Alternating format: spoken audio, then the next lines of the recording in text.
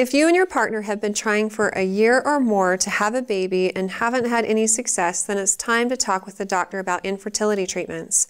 20% of the time, the cause lies within the male's reproductive system, and it all boils down to sperm. So either he doesn't make any sperm, he doesn't make enough of it, so there's a low sperm count, or they're abnormal sperm, meaning they don't swim well, or they're abnormally shaped, which makes it hard for them to penetrate the egg. All of these things can be examined, and if they find out that you are affected by one of these things, there may or may not be treatments depending on the situation.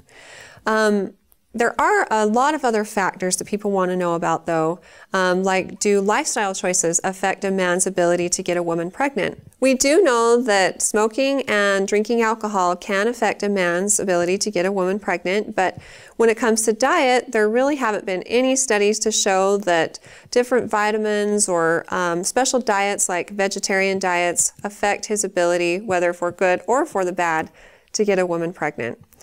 If you have more concerns or questions about your situation, talk with your doctor and they'll be able to decide if further investigation or treatments are necessary in order for you to achieve your dreams of having a baby. If you have more questions for me in the future, please feel free to ask them on our Facebook page at facebook.com/Intermountain Moms and recommend us to your friends and family too.